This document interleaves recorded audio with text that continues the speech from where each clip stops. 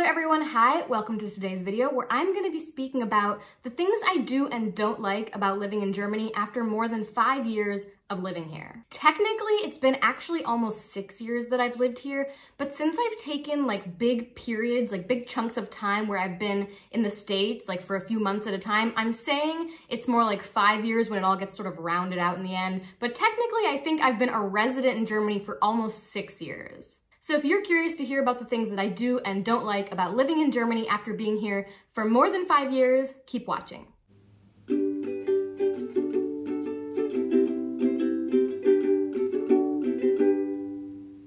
So I'm going to start out with the things that I do like about living in Germany. And the first thing that immediately comes to mind when I think about what I really love about Germany is how green it is. I love that when I look out my window, there's trees, there's grass, there's flowers, there's plants, there's just lots and lots of greenery, and that's super nice and really refreshing. I spent the second half of my childhood living in Oregon, and Oregon is super, super green. There's lots of trees, lots of hiking, lots of rivers, just nature is a really big deal there. And so I really love that when I get up in the morning and I look outside, I see greenery. Now, of course, if you live in a bigger city, it's a little bit different, but it's not difficult to leave the city and go outside of the city just a little ways and you'll be surrounded by lots of trees and grass and rolling hills and all of that stuff. So all in all, I feel like Germany is a pretty green country and I really like that about it. The next thing on my list is how safe Germany is. I really, really appreciate that I don't feel really any fear when I go out of my house, when I go to the grocery store, when I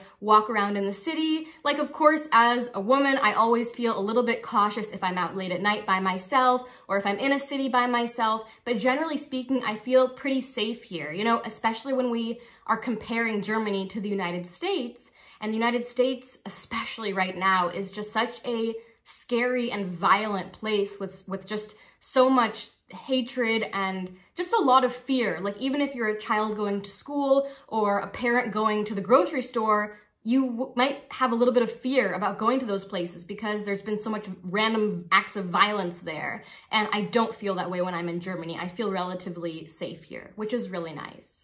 Okay, next up on my list of things I like about Germany is bakeries.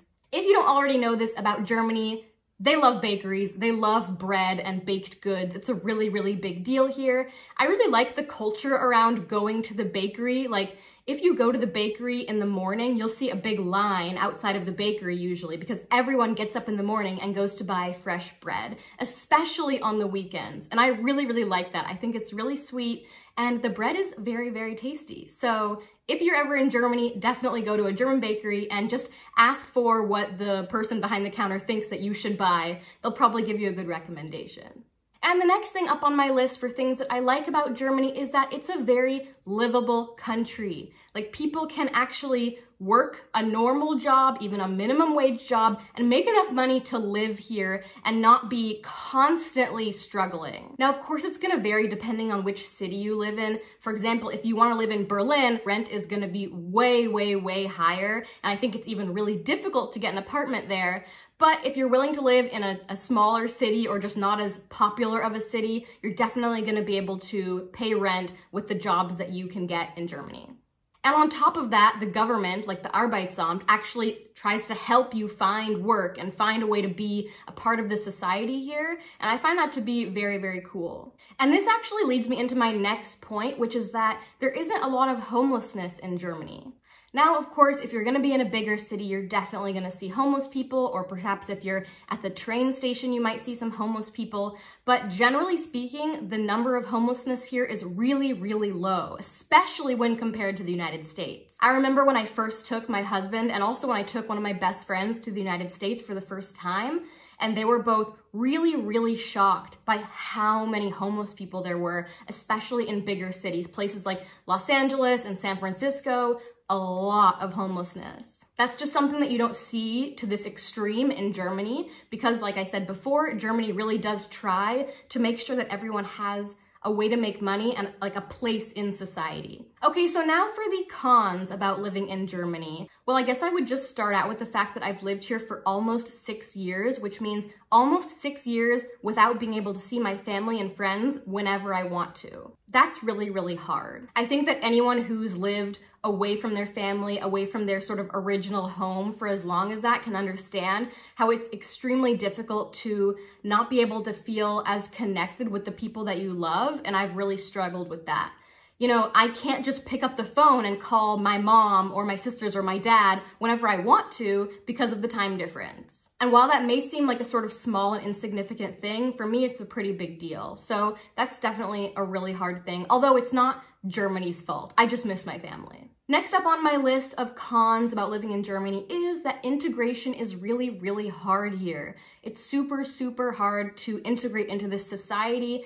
I think that Germans are a little bit closed off. Like, it can be kind of hard to get to know people, and that plays a really big role in integration. I've lived here for almost 6 years, and the majority of people that I have created friendships with have all been from other countries, like they were other expats. Not all of them, of course. I've made friends with some German people, obviously a few, but generally speaking, the majority of people I felt like I really connected well with were other expats. And I think that just has to do with the fact that it's like we have shared experiences. And I also think it has to do with the fact that Germans can be difficult to get to know. They're not the most open people, whereas I would even say that I'm an overshare. I have kind of a big mouth. Like, I often say things that I shouldn't say when you're just meeting someone. And I think that's difficult for Germans. They're very cautious about who they give their time and attention to, if that makes sense. And that's not a bad thing at all. It's just meant that integration has been quite difficult. I would also add here that I've spoken to a lot of expats and immigrants about their experiences coming to Germany and trying to integrate here. And most of them had said that they also really struggled with this. And the ones who said they didn't struggle with it were all students. They were all living in student housing, dormitory kind of housing, or VGs with other students. And so they were kind of forced to integrate and were forced to have those friendships around them. And I think it makes a really big difference. Next up on my list, I have the fact that there is no Mexican food here, or at least no good, authentic Mexican food here. Now, this is of course a little bit silly, but it really is kind of a big deal to me because I was born in Los Angeles and I grew up eating a lot of Mexican food. That was a really big part of my childhood. And I just find it really sad that it's so difficult to get Mexican food here. Of course, I understand why, because this culture isn't super present in Germany, which makes perfect sense, but it's still kind of hard and I find it a little bit disappointing. Also, if I want to buy Mexican food, the products here, if I want to buy tortillas, for example, the tortilla package will always have a relatively racist picture of a little Mexican guy with a sombrero on it or whatever. And I'm just feeling wow, it's just very cultural appropriation. I don't know, it's just not the best. So there's no Mexican food here. And if I do have the opportunity to find some Mexican food here, it's usually not in good taste. Next up on my list for cons about living in Germany is that there is no air conditioning here. You might not think about Germany as being a place that gets really hot, but wow, the summer can get really, really, really hot here. We have temperatures of high 90s during the summer here, and it is boiling. It is so hot. And I just find it totally ridiculous that there's no air conditioning, because I guess Germany's not thought of as a very warm place, or it's just not warm for very many months of the year. So people just didn't think it was necessary to have air conditioning here. But wow, our apartment that we live in right now, it has a sort of attic, a slanted roof for the bedroom, and it is 1,000,000 degrees and there's no air conditioning. It's just horrible. And I just don't understand how Germans can go for so many years just suffering in these extreme temperatures. So anyway, there's no air conditioning in Germany, just so you know.